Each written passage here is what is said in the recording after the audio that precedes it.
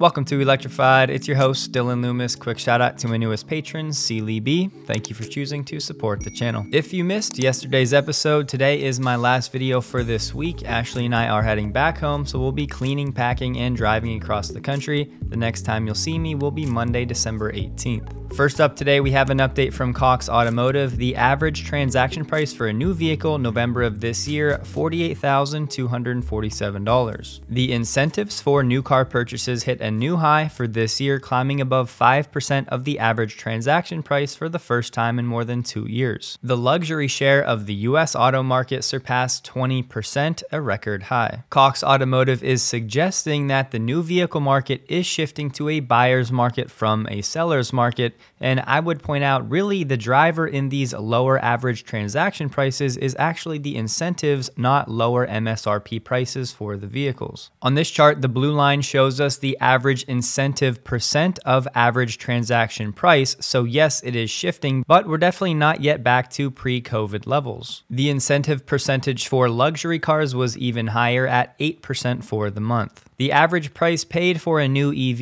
in November was $52,345, up from $51,700 in October. EV incentives reached their highest point of 2023 at 8.9% of ATP. A director from Cox Automotive said in recent months, price parity between EVs and ICE has almost seemed possible. Newer products and higher discounts have brought down average EV prices even before potential tax incentives. 1 year ago, the EV premium was more than 30%. Today, it's less than 10%. We do need to keep in mind when it comes to the ATP for electric vehicles, Tesla's going to play a big role in that number given that they have over 50% of the EV market share in the US. Year over year in November, Tesla's prices have been down 20.5%. But it's also true that they were coming from embarrassingly high levels. Those were Elon's words. No matter how you slice the data though, over the last year, the EV price premium has come down significantly. The main Tesla account on X is now involved in the FUD fighting long form content game, which is something I'm sure most of us love to see. Just so you know, this is the main accident involved in this case. A driver of a Tesla went right through this T intersection,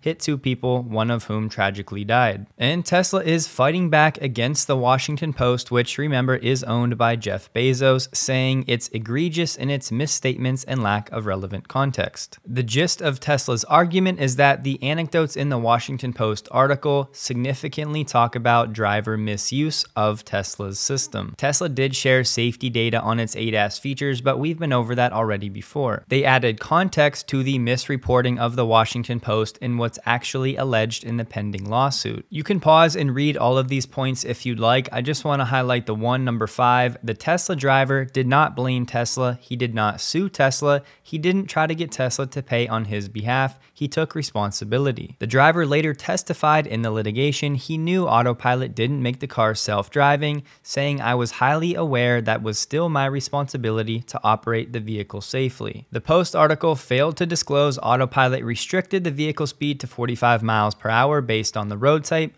but the driver was pressing the accelerator to maintain 60 miles an hour when he ran the stop sign and caused the crash. It really is an unfortunate, sad story, but as we always say, at the end of the day, the driver is still always responsible, period. We've said now for years that this was going to be an unfortunate part of the journey to true autonomy. There's going to be mishaps along the way. At this point though, it's good to see Tesla finally defending itself publicly and pushing back against at least some of the disinformation out there. I thought this was a nice workaround for Tesla in Sweden when it comes to the license plates, not being able to get them through traditional means. Now they're actually working with the customers. In this case, they're being sent to the company's address, bypassing the traditional routes altogether. Another workaround from Tesla, we heard that the Danish dock workers were joining in on the sympathy strikes, but not the Danish truck drivers or some other truck drivers in the Netherlands. So effectively, we have Swedish truck drivers missing out and and some in Denmark and the Netherlands stepping up. Honestly, I tip my cap to Nicholas for all of his reporting on this situation. This story was pretty wild. A Tesla owner reached out to share this story. Long story short, bought a Model Y. After about 3 weeks, he was rear-ended and needed some repair work. Everything was set up for the repairs to be done. The parts were there, insurance was going to pay for it, it should have been fine. But then EF Metal changed its mind, saying that no Tesla cars could even be worked on at these independent repair shops, not even a Tesla service center. Meaning this Tesla customer's car has now been held hostage for weeks. The Tesla owner said, "We have not ordered any work from Tesla. It's ordered by a completely independent workshop. His car in reality has been seized by EF Metal." It really is wild what these unions are willing to put innocent customers through. Have a quick listen to an excerpt of a Tony Seba podcast back in May of this year. Yeah, I mean, this year, EVs may well achieve 40 to 50% this year, meaning 2023. Wow, in China. Yes. So wow. Yeah. And how did things actually turn out? From Bloomberg, sales of new energy vehicles climbed 40% in November to 841,000 units. Sales of all passenger vehicles totaled 2.08 million, meaning 40% of vehicles sold in China are NEVs. Credit to him, yet again, he's been right on so many things in the past. He doesn't have a big following, he's not a social media guru, but definitely somebody that when he speaks, we would be wise to listen. Shout out to an Electrified community member of ours, PN Katia, who said, quote, "If it weren't for your Vessi mention in your videos, I would have never known about them. But after buying a pair, I cannot imagine living without them." End quote. Vessi is the sponsor of this episode, so let me just show you some of the new Vessi products I've been rocking lately. The everyday classics are still my go-tos for just about anything. Keeping up with my wife in the mall is a much easier and more enjoyable task with these. We've been in Florida to avoid the snow for a bit, but just picture me back up north, clearing my driveway in these Alta high tops. The traction is serious and the inner lining feels awesome. Vessi also has you covered up top with their waterproof gloves that are touchscreen compatible. The Soho sneakers are a way to class it up a bit, and yes, they are still waterproof, and just like other Vessis, they have removable insoles for custom inserts. Even in Florida, it's getting chilly on some days, and the overcast jacket has come in handy on more than one occasion. I'm also a sucker for zipper pockets. I've honestly been pleasantly surprised with every product I've gotten from Vessi, and my wife loves them too, which says way more than you know. You can check out vessi.com/electrified, linked below, to get 15% off. Enjoy. Tesla's weekly China insurance numbers came in. They were revised up, the latest number 15,400. Plugging that data into the table, comparing it to the same week in quarter 3, that number was 10,700. So through the first 10 weeks of quarter 3, we were at 111.7 thousand.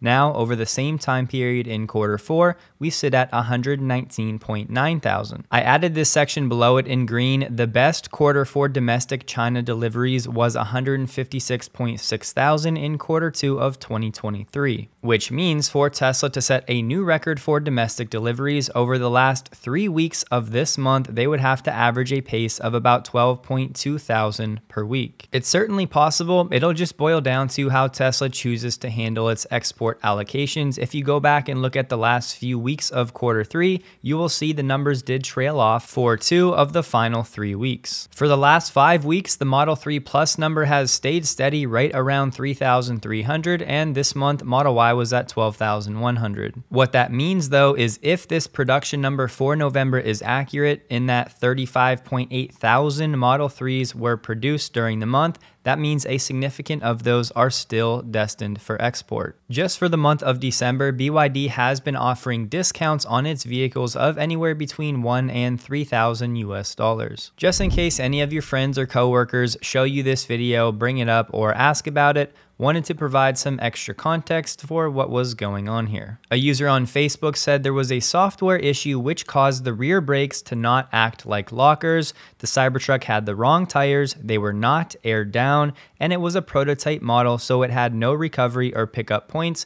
it was recovered using the suspension. It was clearly a release candidate vehicle, and don't forget, when it comes to off-roading, driver input has a lot to do with how things go as well. You'll undoubtedly see people using this video to make their argument that the Cybertruck is going to be a failure and it can't do real work, so just wanted you to be armed with some of those counterpoints. The Tesla configurator is now officially live in Qatar. Qatar is a pretty small market. New vehicle sales in 2022 were 56.6 thousand units. Tesla's largest purpose-built service center in North America is coming to Vancouver. They'll begin construction Q1 of next year. It should be completed 2 years later in the first quarter of 2026, taking longer to build than Giga Shanghai. Either way, this facility will include servicing, vehicle preparation, delivery operations, and a showroom. It sounds like Elon Musk is going to be a special guest at an event in Italy that is known as Atreyu. They're also saying Elon will speak and be interviewed late Saturday morning. Elon did confirm this visit over on X. Tesla Europe and Middle East posted about the Model Y, saying now it's the best-selling car in a single year ever, beating the previous record set in 1986. The 1986 record is coming straight from the archives and was not publicly known before,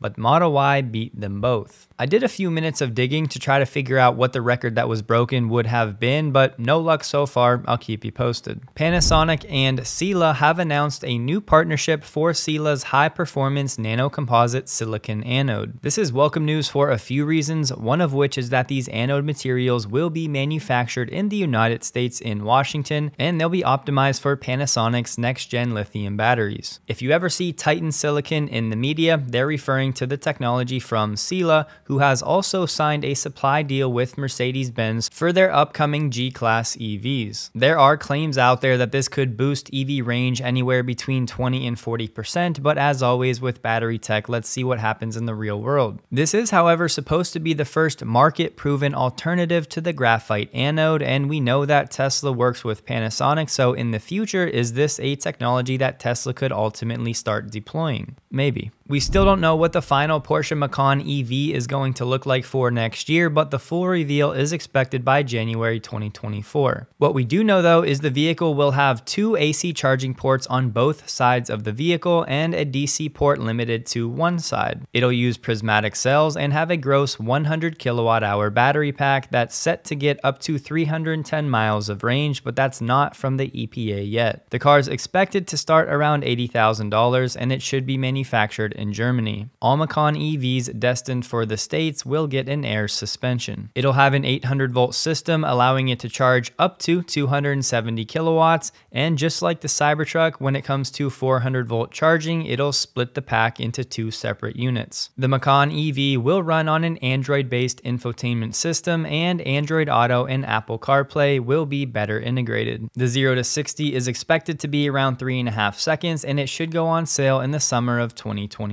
Shout out to a community member of ours, First Principles of Fun on Instagram. His account will be down below. Look at these pictures of the Cybertruck. Just wanted to tip my cap to him, and I will say these photos would probably make for a pretty nice phone background. A Mexican source reported Tesla now has the permits it needs to start construction of Giga Mexico. In the video, the subtitle said there's no estimated date for the first stone to be laid, but it would be as soon as possible, perhaps in a few weeks. There could also be an announcement in the next few days about an official start date. The real question becomes, do we have our drone pilot yet? The Department of Transportation said today it's launching a regulatory effort aimed at eventually mandating technology to prevent intoxicated drivers from starting vehicles. The US DOT has until November 2024 to set a technology safety standard. I do not think it's likely, but wouldn't it be nice if FSD was solved by then? VW's EV truck brand Scout is looking to spend around $11 million for an R&D center in Detroit. This will help them create the products that will eventually be built at their factory in South Carolina, hopefully by the end of 2026. Right now, Scout has 300 employees and plans to break ground on its assembly plant in the first quarter. Hopefully VW has their software issues figured out by the end of 2026. Volvo has launched over 50 DC fast chargers at 15 different Starbucks locations, but they're not future-proof. Volvo did already commit to adopting the NACS, but it seems like this initiative with Starbucks is going to focus on their current iteration of EVs. That's because these stations will be equipped with CCS1 or CHAdeMO connectors. Volvo will use charge point equipment, some of which will do up to 350 kilowatts. For now, these locations are only in Washington, Oregon, Idaho, Utah, and Colorado. I wasn't able to track down a source for this one, but historically Alex has been reliable in my experience. The Volvo CEO said, "We will be among the first of the traditional companies to break even and report decent e-car sales figures and profit margins. I promise you, we will be the only ones to come close to Tesla's figures in this respect." Tesla Megapack posted, "Congratulations Megapack team on 12 gigawatt hours of operating industrial storage at 99% availability. In my opinion, the Megapack may be one of, if not the biggest drivers of profitability for Tesla over the next few years. That is, of course, if FSD is not solved in that time frame." And while 12 gigawatt hours is a great start, don't forget we literally just talked about how the US Energy Secretary was talking about tens of terawatt hours being needed just in the United States alone.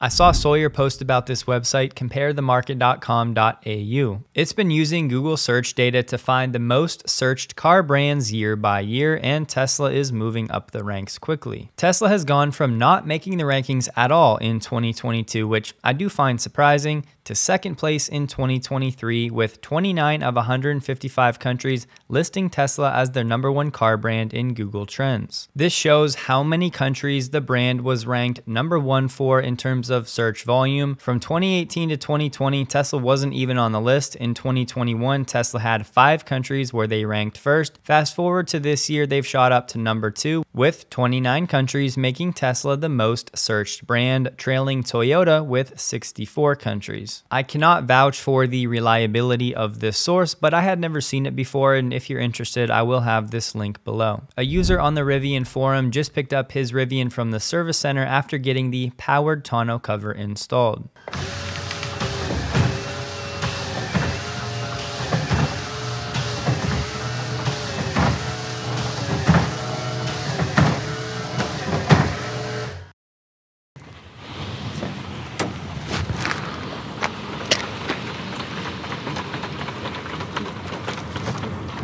We've known that the Chevy Bolt was moving to the Ultium platform around 2025, but it's just going to be the EUV version, which is a little bit bigger than the smaller variant. That's most likely because GM officials confirmed that the Chevy Bolt EUV far outsells the standard Chevy Bolt EV, somewhere in the neighborhood of 2-to-1 for today's sales. If any of you need a little light humor today, go on X and look at some of the replies to my reply on this Cybertruck post. A surprising number of people must have missed this part of the post. Don't forget, check out Vessi, linked below. Take advantage of the discount. Maybe grab something for a family member or a friend. I'm very confident you will not be disappointed. Don't forget, you'll see me again Monday, December 18th, barring any unforeseen situations. Hope you guys have a wonderful day and the rest of your week. Please like the video if you did. You can find me on X, linked below. And a huge thank you to all of my Patreon supporters.